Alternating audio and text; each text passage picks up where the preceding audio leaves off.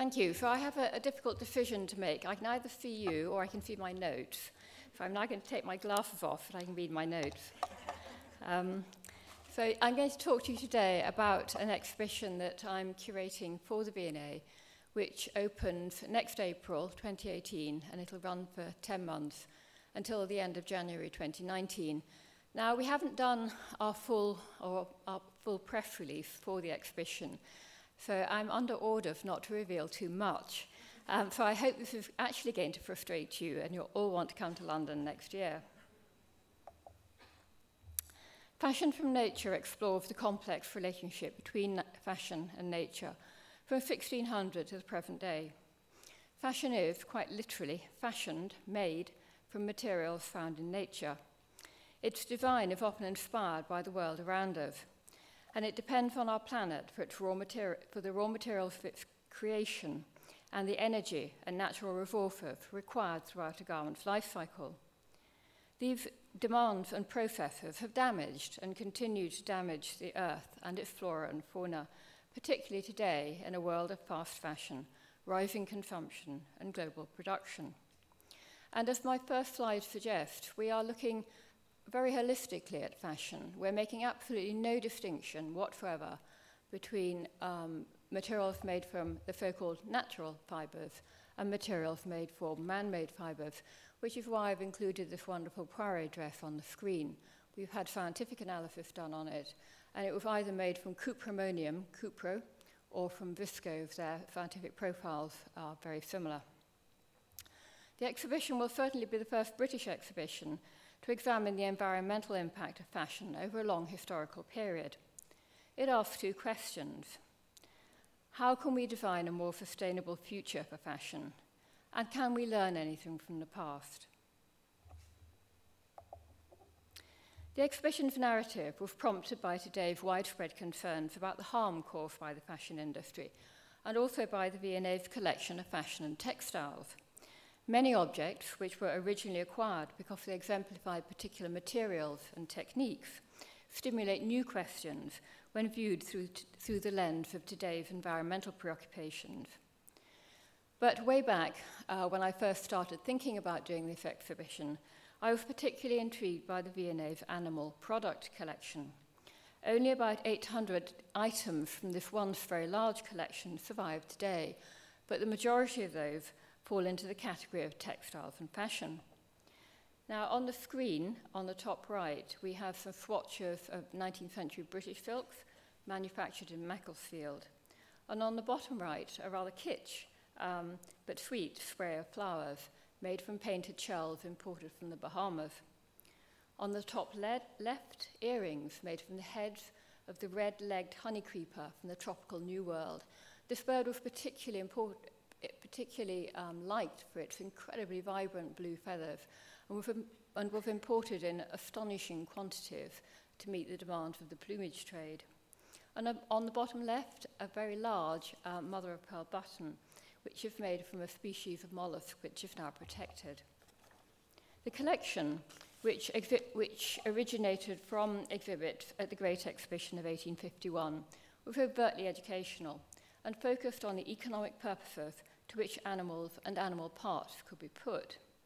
As Melissa said, this grew out of the creed that God had made the earth for man's use and profit. Echoing the spirit of the exhibition, it encompassed an astonishingly diverse range of materials from around the globe, chosen to show the productions, industrial resources, manufacturers, and commerce of all countries, from raw material to finished product, and the displays were arranged like that in sequence, starting with raw materials. Its acquisition was driven by the museum's early focus on developing scientific reference collections, which could potentially provide examples for Britain's manufacturing and mercantile classes and encourage innovation. In the mid-19th century, some 93% of British imports were unprocessed raw materials from the British Empire and elsewhere, and about the same percentage of exports were manufactured goods. Taking the lead from the collection, but inverting the life cycle process, Fashion from Nature uses finished garments and accessories as vehicles to look more closely at their raw materials. The exhibition text explores the qualities of these materials, the values they had for people at the time, and the impact of their manufacture, use, and disposal on the natural world. The range of materials used in fashion has increased substantially since 1600, and so not all materials are covered in every section of the exhibition, but cotton remains a constant. In each period, the composition of the V&A's collection, the prevalence of similar clusters in other British collections, and the descriptions of fashionable dress found in writing of the time informed our choice of garments. So the exhibition is arranged chronologically. The first section covers 200 years, from 1600 to 1800, during the course of which the principal inventions that paved the way for the mechanization of the textile industry in the 19th century were conceived. It was a period when clothing and textiles were made by hand, and during which raw materials and man-made products from Asia, Africa, and the Americas reached Europe in increasing quantities as international trading routes spread. By the end of the period, more people than ever before in Europe could afford small fashionable luxuries. But already, even in 1600, the European beaver had become scarce due to overhunting, leading whaling ships and leading a search in the north of North America for new supplies of the fur. In the 18th century, philosophical, moral, and religious questions were raised about the human treatment not only of domestic animals, but also of wild animals by thinkers such as Jeremy Bentham and John Wesley. And in centres of industrial production, particularly London, which was a huge hub of industrial production at the time, air, water, and waste pollution affected great swathes of the population and affected the ecosystems of rivers. The second section, if I should say that the section is represented on the slide by a lovely lace-trimmed linen collar, which is in the case looking at flax. The second section, 1800 to 1900, shows how developments in the ready-to-wear industry, whose expansion was underpinned by mechanization and a ready supply of raw materials, increased the scale of the fashion industry, enabling it to meet the needs of a rising population with disposable income to spend on fashion. Other innovative technologies, such as the development of chemical dyes, and on the screen there's a wonderful flask of Movine, which we borrowed from the Science Museum, the earliest, well, not the earliest synthetic dye, but Perkins' famous synthetic dye. For the development of chemical dyes and the experiments with materials like spun glass, reduced prices, and supported the growing interest in creating man-made materials, particularly substitutes for silk, which were subject to fluctuations in supply because of the prevalence of disease among silkworms. The displays also draw attention to the fashion for furs and feather trimmings, which we've heard quite a lot about from Melissa, and the campaigns they provoked. The increasing industrialization brought air, water, and waste pollution to new areas of Britain, and particularly the industrial Midlands and North and the west of Scotland. And some centres, such as Manchester, became notorious. The term acid rain was coined about the environment in Manchester and in London during the 1850s. But for the first time, national legislation was introduced in an attempt to combat air and water pollution, but it had varying degrees of success due to the problems of implementing these laws. Our third period begins in 1900 with the commercial development of viscose, which was a particularly polluting industry with severe occupational hazards for those who worked in it. However, the man-made fibre industry revolutionized textiles, introducing an ever-expanding range of fibres of varying qualities, textures, and attributes that complement and are often combined with the traditional fibres derived from plant and animal sources. This section ends in 2000, when the fashion industry was becoming increasingly global in its scale. The final exhibits in this display highlight the seeds of awareness in the industry of its impact and the leadership of diviners like Helen Story and Catherine Hamnet, who campaigned to raise awareness of the social and environmental impact of the fashion industry, while offering clothes made from more ethically sourced and manufactured textiles. Oil became a big issue in the 20th century, and on the screen we've got a great PVC shift defined by Stephen Willett. But on the plus side, the Washington Convention of 1975, signed by 80 nations, accords varying degrees of protection to over 35,000 species. The final display, which is a very large one, is about the 21st century. It includes garments and accessories which use a variety of strategies to reduce their impact on the environment and its flora, fauna, and human communities, alongside two interactive installations developed by students and staff at the Centre for Sustainable Fashion at London College of Fashion.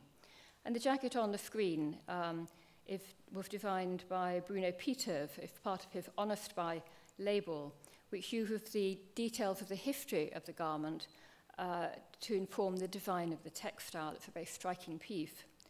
Now, the 20th century display and the 21st century display are bridged by an open open display called Protest, and it's represented here by the T-shirt from Catherine Hamnet's famous Clean Up or Die collection. And I'll be coming back to the sections on protest in the 21st century later on. So we have more monkeys. So Chris has already very eloquently told you about the trope of the monkey in European culture. So I won't go into that again. But the human relationship with nature forms a very important thread in the exhibition's narrative, and each period includes a case which focuses on this. Aspects of this relationship can be seen in many garments in the museum's collection, whose materials, decoration, or construction are inspired by nature or images of it. Although these garments were often originally collected to demonstrate the use of pattern sources, of use of design sources and pattern making, they reflect the interest, delight, and solace that humans find in nature, particularly in the 18th and 19th centuries, the growing professionalization of natural history and the introduction of species new to Europe. Research into this rather wonderful waistcoat embroidered with monkeys revealed several ways in which humans interacted with nature in the late 18th century. The embroidery design survives in the archives of the Musée des Tissus in Lyon, and Paula Jenkins, curator of mammals at the Natural History Museum in London, identified the monkeys in their source. The monkey offering his companion a fruit is a crab-eating macaque, and the other is a lion-tailed macaque. Both are derived from Georges Louis Leclerc, Comte de Buffon's multi-volume natural history, which was published between 1749 and 1888, and the first volume, early volumes, were dedicated to Louis XV. Monkeys were fashionable pets and could be observed at the Jardin du Roi, now the Jardin du Plante, where Buffon was director, and at the Menagerie at the Tower of London. Choosing monkeys from Buffon's publication, which was translated into many European languages, to create an embroidery pattern for a waistcoat, reflected the success of Buffon's masterpiece among Europe's wealthy, educated classes, and the social kudos that the king's patronage brought Buffon and the study of natural history. In turn, its wearer demonstrated his learning and his awareness of the interest in natural history at the highest level of society, where its author was feted and lionized. The monkey's depiction also has more negative connotations. Monkeys were captured to be bought and sold as pets or specimens and forced to live in unnatural and undoubtedly distressing environments for human amusement as well as the advancement of knowledge. Now, one of the challenges of the exhibition is keeping nature to the fore. It is essentially a fashion exhibition, but we need to remind people the whole time that fashion is derived from nature and of why we love nature, why we are in such awe and wonder at the natural world around us. And so we are doing this partly through showing the raw materials from which garments are made alongside them. We're also doing it through the use of photographs and videos of living animals in their natural habitats, and through a sound. We've commissioned a soundscape in order to do this for the exhibition. So on the screen on the top right, you have my favorite, who is a stoat in its winter coat, which provided ermine fur, and it's a taxidermy by the famous Victorian taxidermist Rowland Ward, and has been lent by a private collector. And on the top left, cotton balls, showing the lint around the feeds. Bottom right, chips of wood, which I rather hope the Poiré mannequin might hold in her hand, because, of course, viscose is made from wood pulp. And on the bottom left, a collection of over 30 hummingbirds, just of one species. It's a terrible photograph, I apologize. These belong to the same private collector, and we're in a very dark room in a dark drawer. But we wanted to use this quantity of birds to try and suggest the magnitude of the plumage trade. Where we can, we're also taking this approach in the cases which explore how fashion has been inspired by nature. The bird's egg print used by Giles Deacon for his Autumn-Winter 2016 collection was created from plates in Arthur Butler's The Bird's Eggs of the British Isles, which was published in 1904. Plate 12 illustrates guillemot's eggs, and we're going to be exhibiting a small group of guillemot's eggs around the dress. Now, very unfortunately, we couldn't achieve this through Butler's collection, which has partially survived. We did try to do this. But I love the conceit of this print and the way the eggs defy gravity, hanging suspended in space. And of course, eggs are very scientifically interesting in terms of the variations of their patterning. A series of case studies also enables us to shine a stronger light on the fashion industry and enable different aspects of it and the way in which it sources natural materials, for instance. The first, which considers an 18th century mantua, which is made from a wonderful 18th century, wonderful Lyon silk, which incorporates a pattern of ermine tails and flowers, highlights the global trade in raw materials and luxury goods. Its interpretation includes infographics and a map, as well as text. Another case study looks at new ways of retailing in the 19th century, contrasting a dressmaker-made outfit with a hat worn with it, which was purchased from a department store. Now, one of my principal challenges in the exhibition is conveying the escalating scale of the fashion industry, and in an exhibition environment which must necessarily be pristine, the pollution and grime to which the textile industry contributed. In a case on fashionable goods in the 19th century, we're using multiple garments and accessories of the same type to suggest the scale of the ready-made industry. An image of Tennant's chemical works in Glasgow, which made bleaching powder and alkali substances, has been chosen to evoke pollution. The very tall chimney stacks were designed to reduce the impact on the immediate locality of the hydrogen chloride fumes emitted during the manufacture of these substances, which was converted in the atmosphere into hydrochloric acid. The acid damaged vegetation, harmed livestock, and created a noxious smell, which the local communities complained vigorously about.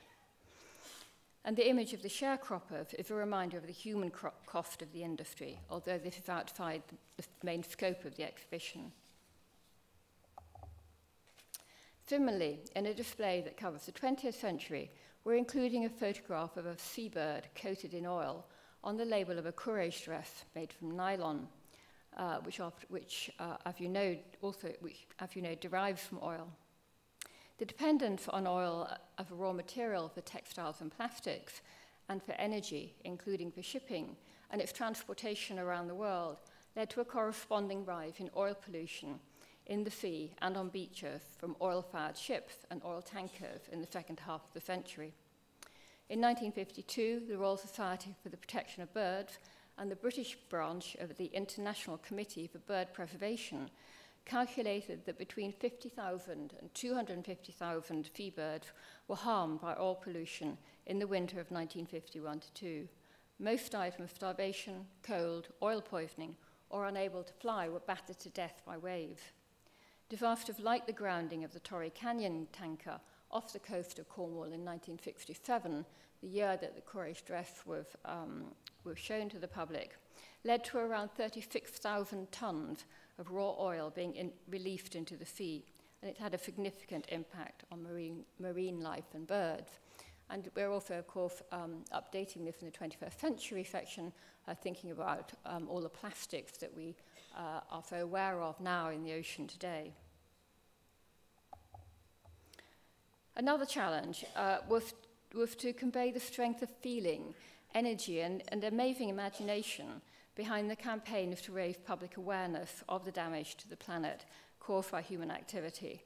Our solution is an open display that brings together posters, placards, stickers, t-shirts, dress figures, and video to create a semblance of a demonstration. Not an easy thing to do in a V&A fashion gallery, but we're doing our best.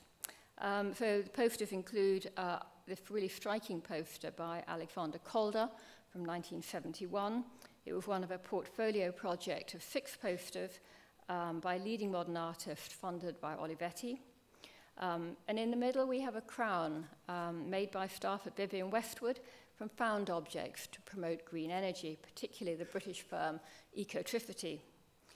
On the left, we have Susie Lau wearing a jacket made for her by the London designer Katie Jones from upcycled materials and handwork crochet. And if you look on the web, you can see a great film of Susie trying to learn crochet from Katie Jones.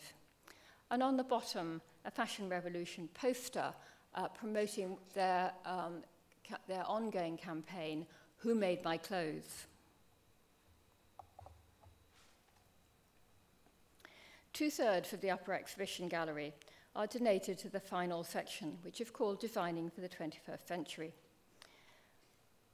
The lyocell, or tensile trousers, created by Helen Story in 1993, seen on the screen, which are displayed in the 20th century display, lead into this story. Tensile is a cellulosic fiber made from plantation-grown sustainable softwood, which is processed in an environmentally friendly organic solvent spinning process designed to recover over 99% of the solvent. Helen Story worked with Courtauld, the British textile company, to develop the fibre and to make the first commercial examples of its use in 1993. And these groundbreaking pieces form an important part of the V&A's collection. And we're very much hoping that this exhibition will really enable us to build on our collection, and when we're acquiring garments in the future, to look at ways in which they measure up to our goals for a sustainable industry.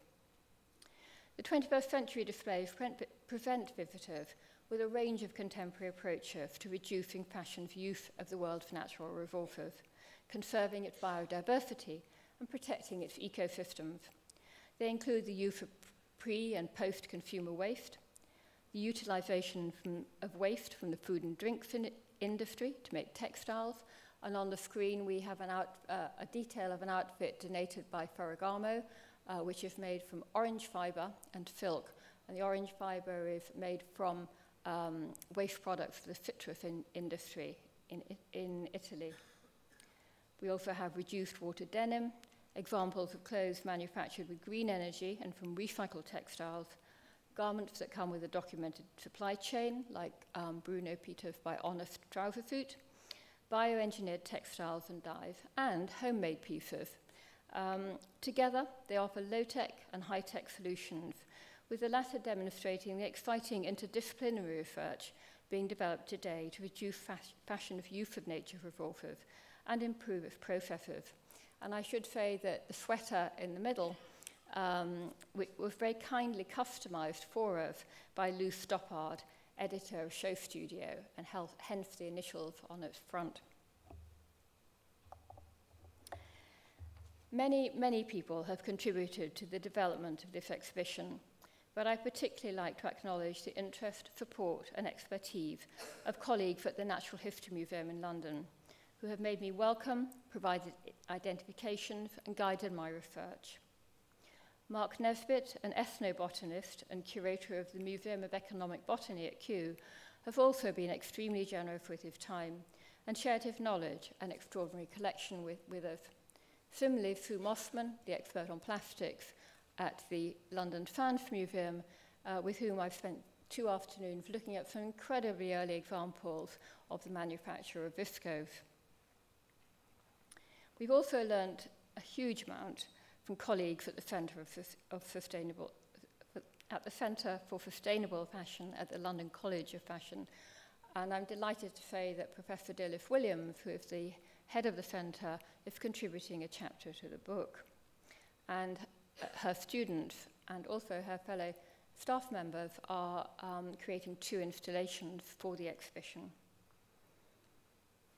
I'm also very grateful to the staff at Chelsea College, the TED team, Textiles, Environment, Design, who mercilessly but very positively critiqued my ideas and approaches. It was they who said, "Where's the grime?" But they also enabled me to attend events where I met some of the exciting innovators who are participating in the exhibition. But during the development of fashion from nature, Turnip Rock in Lake Huron became something of a symbol for the exhibition team of our intentions for the show.